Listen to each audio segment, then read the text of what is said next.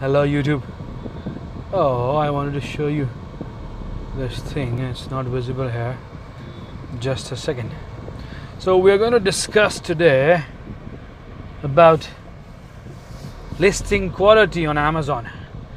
I have around 100 customers, and what I can see, most of them have not kept their product listings properly. They have missed basic points, simple things that their competitor is offering, or maybe he is highlighting it better than my customers.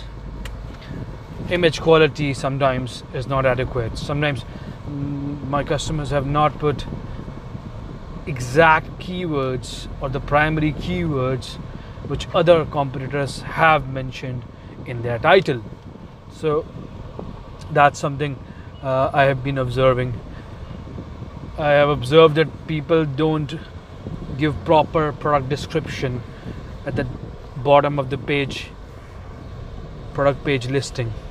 So there are so many issues, so many small little details that my customers have missed, and I think they are important when it comes to making a sale on Amazon.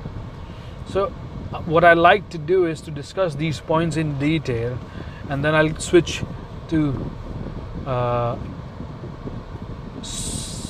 my computer screen as well, just to make you show how this thing happens and what are those problems. As I'm articulating them, I would rather like you to show you that these are type of mistakes that customers are making, and you can protect yourself and get higher sales if you do not commit those mistakes.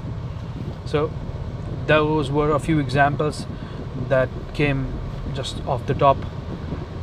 I can think a few more. One that is coming in my head is putting right category. Most of the times people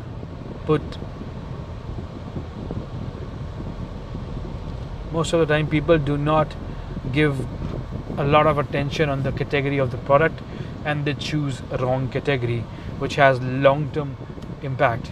Even though Amazon itself will rectify your category, but in the short run you will be facing problem if you don't do it properly. That's one example. What else I can think of? Image quality I already stated. Bullet points. Yeah. So you should have bullet points in a particular pattern. Most of the times I suggest my customers to have a very big, bold, highlighting key term at the beginning of the bullet points, and thereafter whatever you want to write about it, because most of the time people are not going to read what is there on bullet points other than the highlighted point you wanted to show.